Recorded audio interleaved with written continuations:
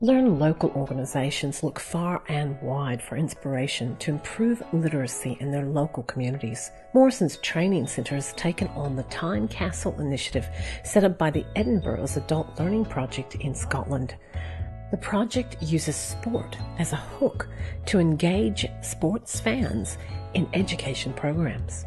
The 27 participants, including 3 generations, created a digital living history of their football and netball clubs while enhancing their employability skills. My name's Karen Pryor and I'm the Education Coordinator at Morrisons Education and Training. We're an adult community education provider in Mt Evelyn, and the name of our project is the Mt Evelyn Netball and Football Club Digital History Project. Yes, my name's Andrew Gibbons. I'm the President of the Mt Evelyn Junior Football Club. Last year I was involved in the Mt Evelyn Football Club, Netball Club History Project. My name is Barry Marshall. I am a General Committee member of the Mt Evelyn Football Netball Club. I man the gate of a match day and I also do the cleaning of the rooms. My name's Mark Hunt. I'm a teacher at Morrisons and the project was called the Mt Evelyn Football and Netball Club History Project. The project itself was a fantastic idea and I'm really pleased that Morrisons got involved in the running of the project.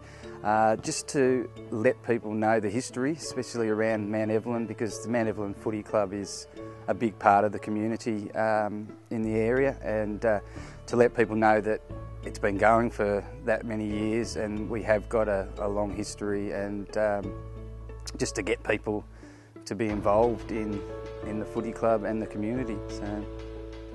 The project was inspired by a Scottish project from Tyne Castle, or out of Edinburgh, called the Tyne Castle Project, where the idea of people's interest in soccer was a hook to get people to use digital literacy and use their reading and writing. So it was about looking at what people were already interested in, and of course football does have a lot of passion. People follow football very strongly and very committed to it. So that was our inspiration to this Scottish project.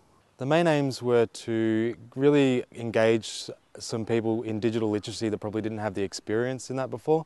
So we thought we'd use the football club and the history of that as a way of engaging them and sort of use it as a subtle way to get them to start using computers and cameras and sound recording and things like that. The participants came from the football club and the netball club. They ranged in ages from 7 through to 70 odd.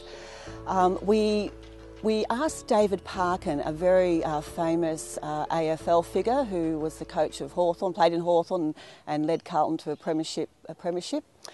He came along to the Mt Evelyn Football Club rooms. We advertised that, and there was a lot of people who turned up interested in seeing David Parkin.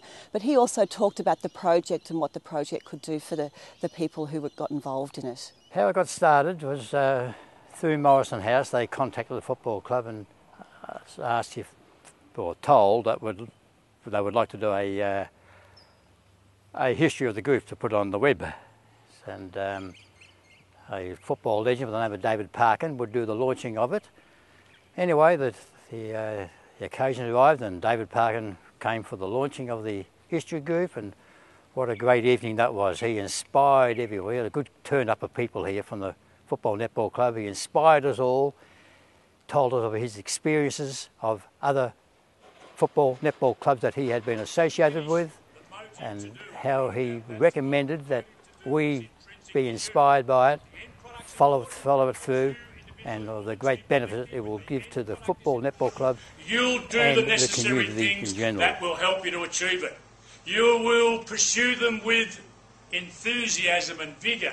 You will persist at them over time, because great things in this world only happen out of persistence and usually over time. It doesn't happen. Having heard, listened to and read about the particular project that's being put into place, I'm suggesting to you that this would be a very vital thing for individuals within the club, and certainly for the club, and the history that can be gathered and shown in film and in word that will give this place some substance for those going forward over many years. And I implore you to think about it and positively get involved if you possibly can. Thank you. Participants came along.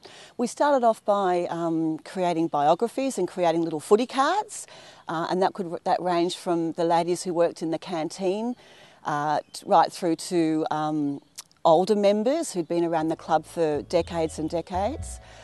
Sure, so if you go to the wiki page, the first page is a brief introduction to the history of the football club.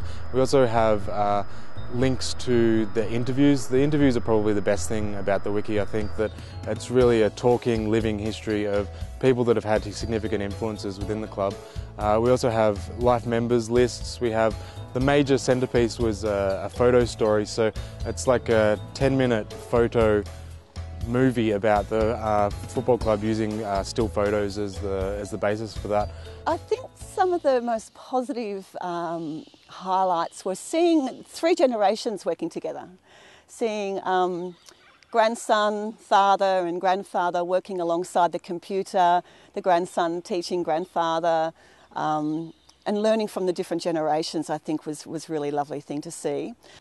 The most positive thing I got out of it was not real, because I'd only been with the club 3 years prior to the project coming along, and I had no idea of the great history of the club, but to see the involvement of the people involved with the club, members who had been here for many, many years, like 30 years, 40 years, and the love and the affection, the care that they all have for each other. They just, they're all like brothers and sisters. It was fantastic. I couldn't believe it. It was like a big family. Everyone just cared for each other. It was really, really great. I got a lot of satisfaction out of that, and it brought me closer to the club. And I thought, well, I thought then that people come to the club, they don't leave, they stay with it. That's how the club is, It was great. Once the project was finished, we sat down and we had a night to launch the whole project, which was fantastic. It was up at the library in Mt Evelyn, and we had members of Parliament there, and we played some of the interviews, which was a little bit embarrassing for myself because I didn't realise I looked like that on camera. But it was, we had a good night there. Called it the final siren. We had a bit of a celebration. And participants came along and talked about what they'd have achieved. So that was a great celebration. The wiki site was launched, and the general public got to know that this was a resource for everybody to use. Participants will have an ongoing role to do with the wiki. They will be able to continually edit it, continually upload stuff. We've actually handed the project back to the club so that they are in charge of monitoring it and keeping it up to date with the new occurrences and the new history that they're making. Because it's the best thing the club's ever had, I think, because it just brings everyone close together and everyone knows what's happening from day one to the next. It's a great thing.